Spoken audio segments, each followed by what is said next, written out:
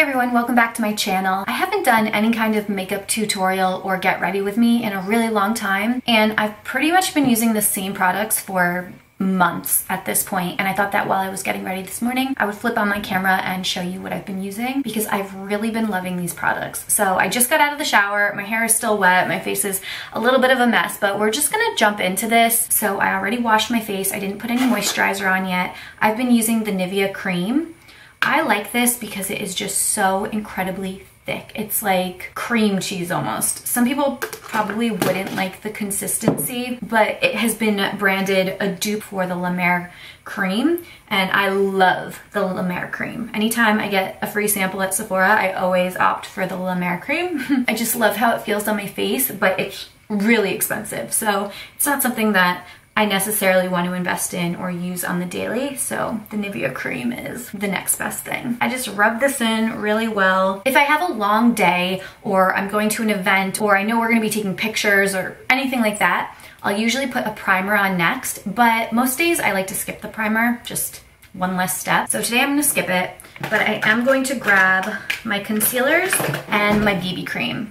So I've been using the Maybelline Dream BB Pure Cream. This has salicylic acid in it, and I swear it has worked wonders for my skin. My sister actually turned me on to it back in January or February.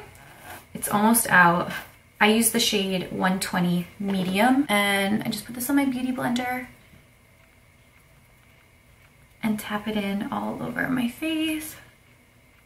I did a face mask this morning, the Aztec clay mask. It's like that mask you can find on Amazon. You can find it in like TJ Maxx or Marshall's. It's like that cult following. I've used it for years. It's a really, really intense mask, and I'm not even sure if it's that great of a mask, but I love how it makes my skin feel. It just really like tightens it up, cleans it out. I feel like it just helps to empty my pores. But after you leave it on, your face can be really red. So I had to wait a little bit before filming to let that redness die down. Okay, so if you're looking for just a little bit of coverage, this is something you might want to try, especially if you have very sensitive or temperamental skin. They do make a formula. It's the pink one, not the blue one, without the salicylic acid, but I love that it has it. I think it has 30 SPF in it as well. I could be wrong. I'm not sure. Then I'm gonna go in with my concealer. I've been using the Maybelline Super Stay Activewear Concealers. I really like these. They're very, very light, but they have pretty good coverage. And I'm gonna use this just to cover some of my problem areas. I tend to break out around my chin and mouth. I'm pretty sure that's hormonal breakouts. And then I like to cover my melasma up here. But I find that this covers just perfectly. And some days I'll just use the concealer. I'll skip the BB cream totally and just opt for a little concealer, and it gets the job done. But I've been trying to reduce all of my beauty routines, just figure out how to make my hair life easier, my skin life easier, my makeup life easier, because it's just very clear that we don't have as much time as we used to. This guy's stubborn. I have this like monster on my cheek. And I'll show you how I better cover that. Sometimes I'll skip the under eye concealer. I haven't been doing it as much lately, but I'm gonna do just a little bit today. Oh, sorry, that last one was shade 25. This is shade 11, and I'm gonna put just a little bit of this like under here and under here. And then I always like to go between my brows, on my chin, and down my nose. So we're just gonna blend that in. It's always so hard to get the nose, but from here, especially if I need to continue to cover some blemishes, I go in with a powder. This one's from JOA. It's the Blur Perfection Translucent Setting Powder. So I'm just gonna take this and apply it all over my face. Just a light layer. And then we're gonna go back in with the 25 and cover that pimple again. Sometimes once you have the powder on, it just really helps the coverage hold. And that's what we need to do. It's like one of those monster pimples where like nothing's in it. It just keeps growing. So I'm trying not to touch it. I tried to poke it last night just to see if anything would come out. And then I put a pimple patch on, but no go. All right, let's move on to bronzer. I've actually been loving this Wet n Wild bronzer. It's in the shade 742B Sunset Striptease, and it's almost empty. Like there's a lot of pan going on here, but I'm trying to use it till the end. It's like another thing I'm really into lately is just using up the beauty products that I have before bringing in new ones. I don't want to introduce new products and then have a million half-open products in my makeup drawer. I just want to use what I like, use it till the end, and then move on to something new. I've been putting bronzer higher up on my cheeks lately. I saw a tutorial probably last year, and it's really just changed the way that I like to apply my bronzer. I feel like I used to put it a little lower, but I like how it looks there. And it looks like I'm naked. I do have the top on. And then if your pimple is still popping, you could do another layer. It's really just layering.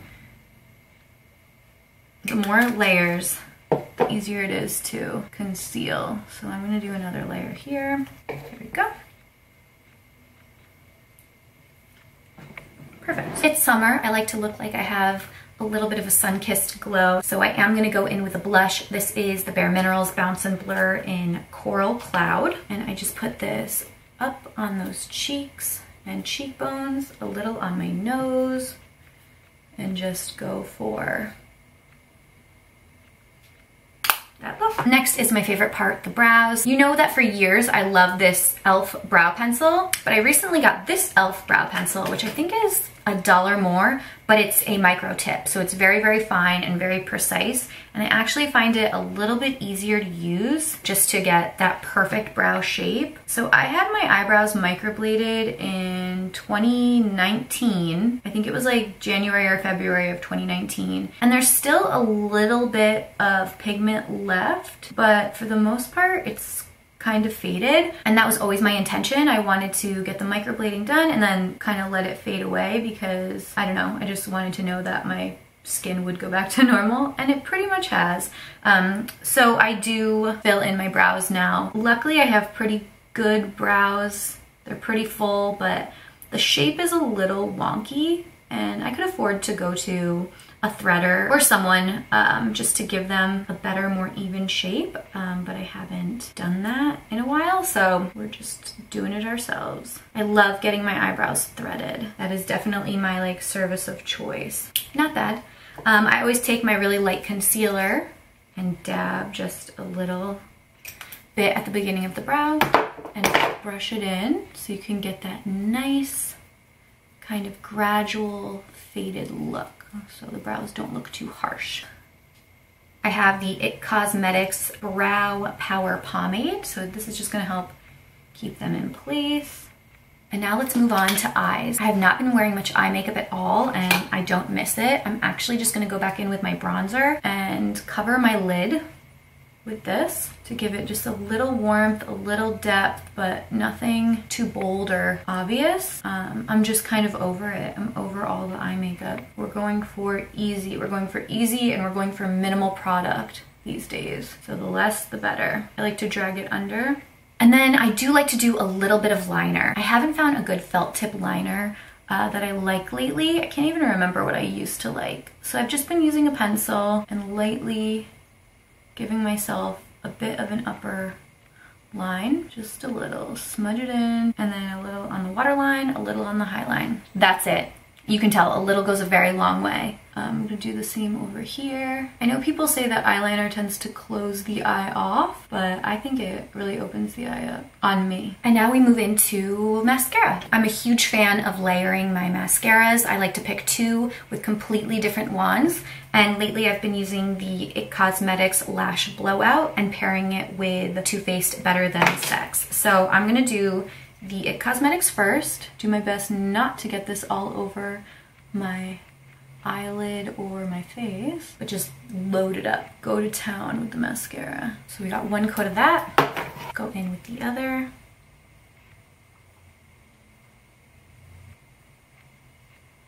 One more coat, going back to the original. With mascara, it's like the more the merrier. As much as you can afford to apply, that's how much you should apply. And we are pretty much good. I'm going to just lightly contour my nose. I use this like eyeshadow brush that I have, and I just do a little bit at the bottom, like at the tip.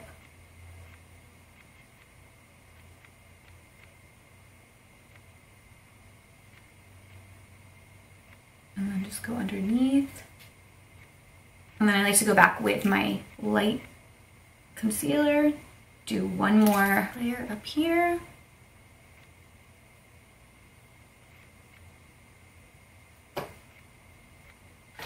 There we go. And then I grab a little highlighter. You can use an eyeshadow, and I just highlight the tip and the bridge and lightly brush it. And that's really it. This has been my very easy, everyday, go-to makeup look. I'm gonna go style my hair quickly and then come back and show you the lip I've been loving. So I'll see you in a few.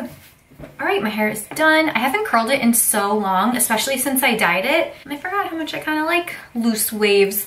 All right, I'm gonna show you what my go-to lip has been lately. And actually that's kind of a lie because the go-to lipstick I've been using, I can't seem to find. I don't know where it is. It was in my purse. I moved it to my laptop bag. I moved it back to my purse. I moved it to another purse. I don't know, but it's nowhere to be found. So I picked a second favorite lipstick. But I'm gonna start by lining my lips. I've been using a ColourPop liner. This is in the shade Oh Snap. It's a great neutral mauve shade. I need more lip liner. I'm trying to find more that are this consistency, like a really creamy crayon. I hate to admit it, but my favorite liners are the KKW Beauty and the Kylie Cosmetics liners. And KKW is currently on pause, and Kylie doesn't have the shade I used to love the most. So I'm currently in the market for some new liners. ColourPop is a very close second, and I have a feeling that the Makeup by Mario liners are just as good as well. So those are on my to pick up list. But for now, we're gonna use the ColourPop till it's out, which it's almost out. I like to be able to slightly overline my lip. I have pretty small lips. And then I like to go in with a lighter lipstick. So I have been using one of the Laura Mercier lipsticks. I think it was Coral New. It's one like this. No, this is Coral New. Is this it? Maybe it is. I thought this was a different one. Okay, let's see. Which one is lighter? I have an It Cosmetics here too. You know what? No, this is the one I'm gonna go with. All right, so this is Laura Mercier's Coral New. It's just a very light pink, and I like how it complements this lip liner. So it's like a pinky, peachy, obviously coral shade. It kind of ties the lip together. It creates a little bit of an ombre effect, nothing too dramatic, but just enough for me. I don't know if you guys remember the NYX Cosmetics ombre lip pencils.